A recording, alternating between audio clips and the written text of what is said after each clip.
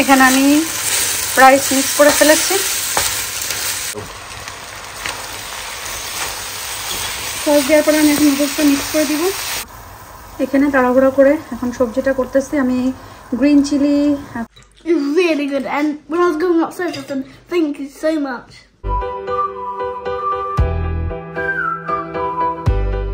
আসসালামু আলাইকুম, কেমন আছেন সবাই? আমরা ভালো আছি। গতকালকে বলেছিলাম কি যে চাইনিজ করব, আজকে ঝটপট চাইনিজ করে ট্রাই করছি। একেবারে ঘরোয়া জিনিস দিয়ে যা ছিল বাসায় সেটা দিয়ে আমি এখানে চাইনিজ ফ্রাইড রাইস, আচ্ছা এখানে অনেক কিছু রান্না করছি। পুরো ভিডিও দেখে আসেন, আমি এখন বলে দিলে তো হয়ে গেল। সো ভিডিও দেখে আসতে লাগে না। আয়াদা অনেক বেশি হাংরি, স্কুল থেকে আসছে, আমরা এদিকে চাইনিজটা খাই। এখানে ফ্রাইড রাইস করার জন্য আমি পোলাওয়ের চাল নিয়েছি। পোলাওয়ের চালটা আমি এখন একটু ধুয়ে সেদ্ধ করে নিব। আর এখানে আমি চিকেন স্টক করার জন্য আমার যে বললাম না গলা খাঁচা যা রেখেছিলাম এক্সট্রা, ওইগুলা দিয়ে দিয়েছি। আর আদা রসুন পেস্ট একটা কিউব দিয়ে দিলাম। তাছাড়া এর ভিতরে এখন আমি অ্যাড করব সামান্য একটু ব্ল্যাক পেপার আর কি, এই যে ব্ল্যাক পেপার গুঁড়া করা সামান্য একটু আমি অ্যাড করে দিব, বেশি না, সামান্য দিয়ে এটা আমি ঢেকে দিব। এটার থেকে পুরা মাংসটা সুন্দরভাবে বয়েল হয়ে যাক। এখানে আমি চিকেন স্টক হয়ে যাওয়ার পরে চিকেন থেকে মানে যে হাড্ডি গুটি ছিল তার ভিতরে যে মাংস ছিল অবশিষ্ট, সেগুলো আমি এখানে ছুটাই নিছি আর পানিটাও একটু ছেঁকে নিছি। এর ভিতরে এখন আমি দিয়ে দিব কর্ন, কাঁচামরিচ আর যা যা দিতে চাই আর কি। দিলে তো অনেক কিছুই দেওয়া যায়, ভেজিটেবলও দেওয়া যায়, বাট দিব না, আয়াদা হেলে হয়তো বা পছন্দ করবে না। সো আমি জাস্ট কর্ন স্যুপ করব। এর ভিতরে কর্ন দিব, দিয়ে কাঁচামরিচ দিয়ে সবকিছু একটু একটু দিয়ে জাল দিব। আস্তে আস্তে করে আমি রেডি করা শুরু করি। আর এখানে চিকেনটাও বের করে ফেলছি। এখানে এখন আমি কর্নফ্লাওয়ার অ্যাড করব, সাথে ডিম অ্যাড করব আর একটু ময়দা দিব। রান্নাঘরের কি অবস্থা একটাবার একটু দেখেন সবাই, আল্লাহ। এখন এখানে আমি কর্ন দিয়ে দিচ্ছি, আর দিব না, এটুকুই থাক। চুলাটা জাল দিয়ে দিব।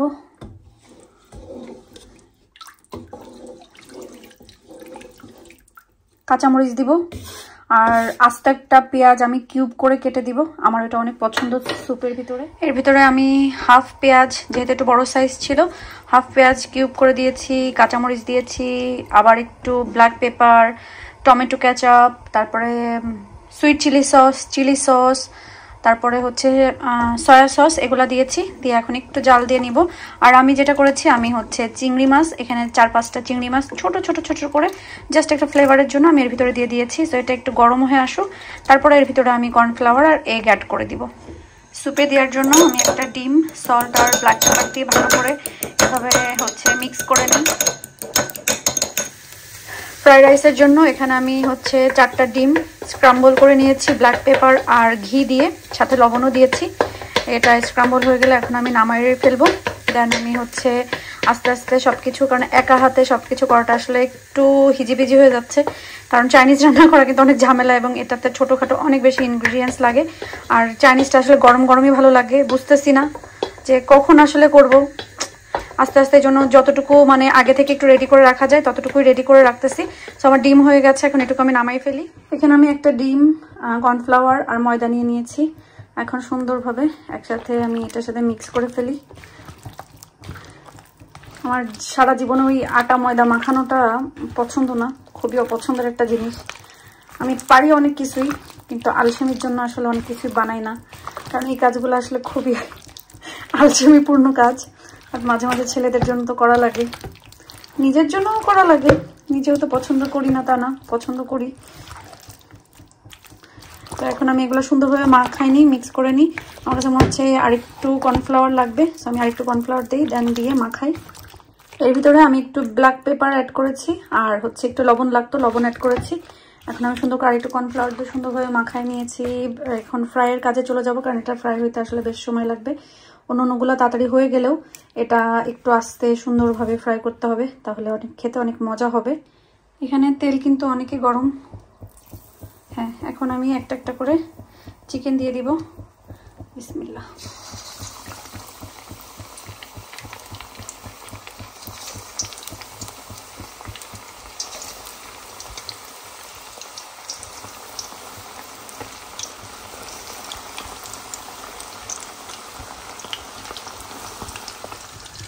এখন আমি একটু করে ডিম দিব আর এভাবে নেড়ে পুরাটা মিক্স করব।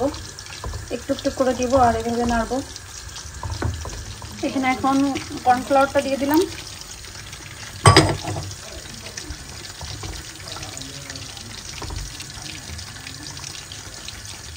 আমি একটু ব্রোকলি আর 2-4টা গাজর আর হচ্ছে এখানে মটর দিয়েছি দেখতে একটু সুন্দর লাগার জন্য। এখানে হচ্ছে ফ্রাইড রাইস করার জন্য আমি আদা রসুন কুচি করে ভেজে নিছি। এর ভিতরে এখন আমি মুরগিটা দিয়ে দিলাম।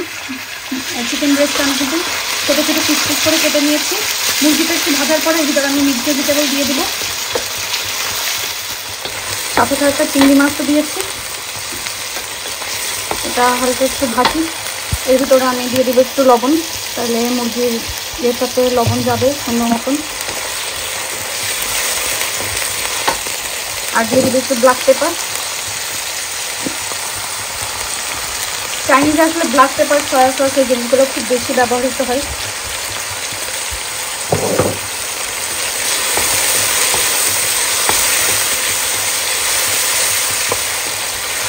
এখানে আমি ফ্রোজেন ভেজিটেবলটা অ্যাড করেছি। চিংড়ি আর চিকেনের সাথে ভেজে নেব।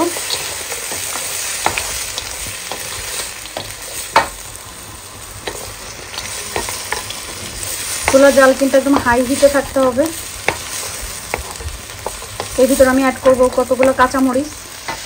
চিকেন ফ্রাইটা হয়ে গেছে, তো আমি একটা একটা করে সুন্দর মতন তুলে নিই।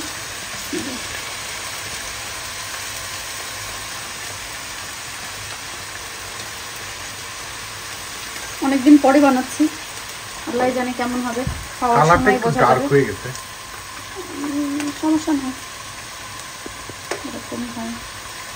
এই ময়দা দিয়াতে জাস্ট কর্নফ্লাওয়ার দিলে এটা হতো না। আচ্ছা, চিকেন ফ্রাই এগুলো তুলে নাও।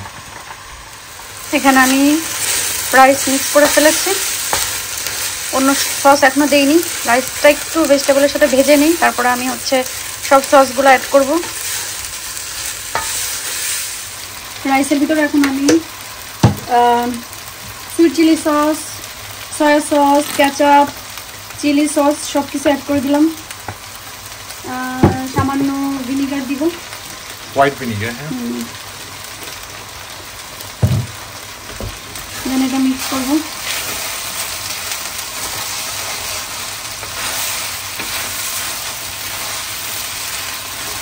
চাইনিজ ফ্রাইড রাইসের রাইসটা বাসমতি দিলে ভালো হতো না? বড় বড় থাকতো।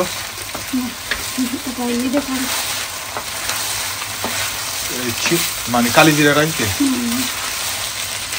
এর ভিতরে আমি দিয়ে দিব ঘি আর হচ্ছে একটু আগে স্ক্রাম্বল করে রাখা এগ। মানে এটা বলে দিই, দেখাবে না?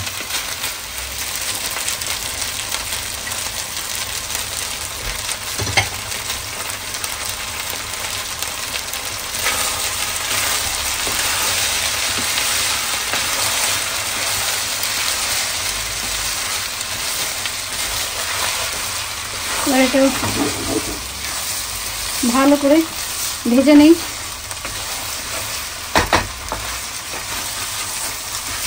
আমার কাছে ফ্রাইড রাইসে পেঁয়াজটা একটু কচকচে ভালো লাগে, তো এই পর্যায়ে আমি এখন একটু হাফ পেঁয়াজ কিউব করে দিচ্ছি। আর তাছাড়া কিন্তু আমি এর ভিতরে লেমন গ্রাস দিয়েছি একটা ফ্লেভারের জন্য।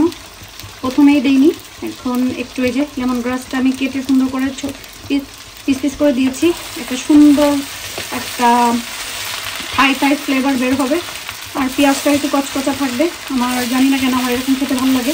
ফ্রাইড রাইস আসলে অনেকভাবে করা যায়, অনেকে অনেকভাবে করে, বাট আমার কাছে এরকম একটু বেশি ভালো লাগে। আমিও এক এক সময় এক একভাবেই করি।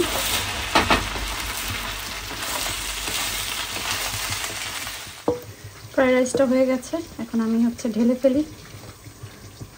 জায়গা কম হলে যা হয় সেটাই হয়েছে। আর আমার থেকে পাতিল বড়।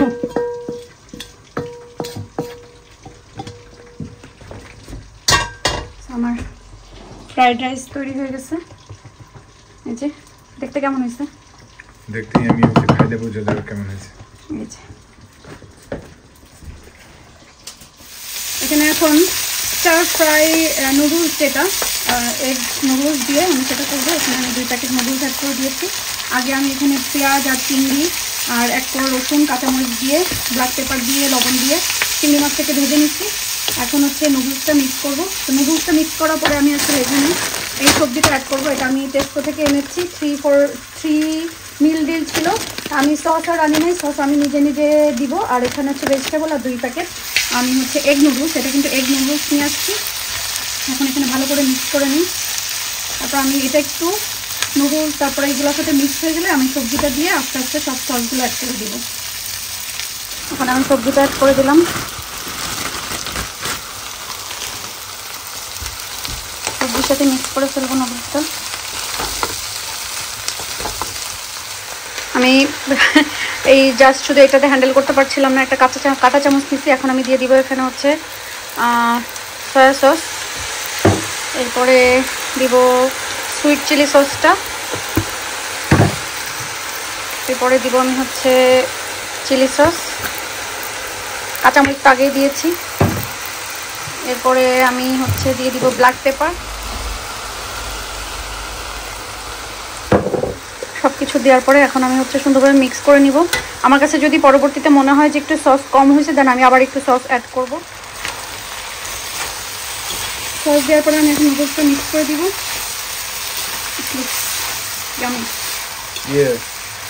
আমি লাগতেছে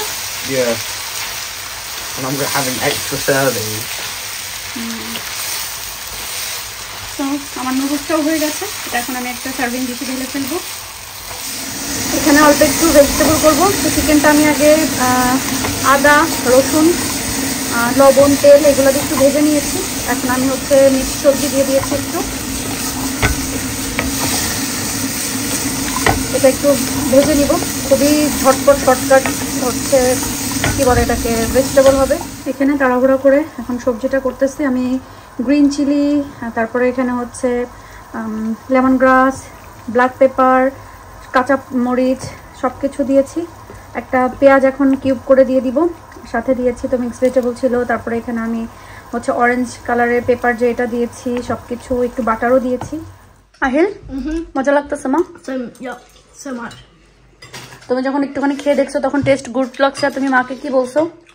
It's really good, and when I was going upstairs I said thank you so much. এটা বলছো?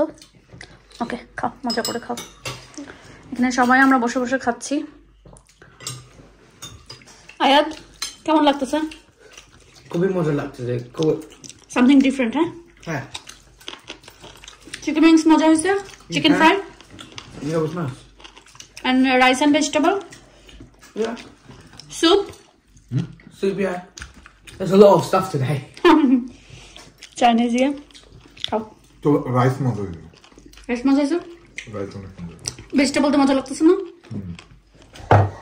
এখন আমি হচ্ছে একটু গ্রিন টি খাবো। 2টা পাতা দিছি, পুরো মগ ভরে খাবো কারণ খেতে ইচ্ছা করছে। আমার স্বাদের মগটা তো নষ্ট হয়ে গেছে, ফেটে গেছে। একটা সুন্দর মগ কিনতে হবে, আমি সুন্দর মতন একটা মগই পাই না। ভাবছিলাম দেশ থেকে একটা সুন্দর মগ বানায় নিয়ে আসবো, সেটাও হয়নি কারণ এরকম কোনো পেজ বা কোনো জায়গায় পাইনি যে একটা মন মতন মগ একটা আমি বানাবো বা কিনবো বড় দেখে একটা। যাই হোক, নেক্সট টাইম খুঁজতে থাকি খুঁজতে অবশ্যই একটা সুন্দর মগ পেয়ে যাবো মন মতন।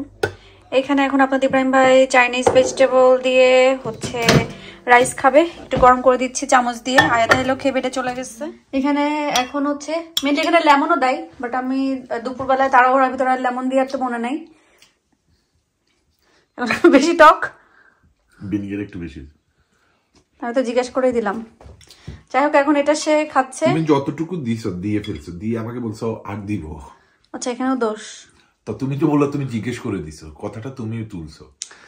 আচ্ছা, ব্যাপার না, এটা হচ্ছে সব জায়গায় নিয়ম। না, আমি কিন্তু দোষ ধরার জন্য বলি। এটাই দোষ।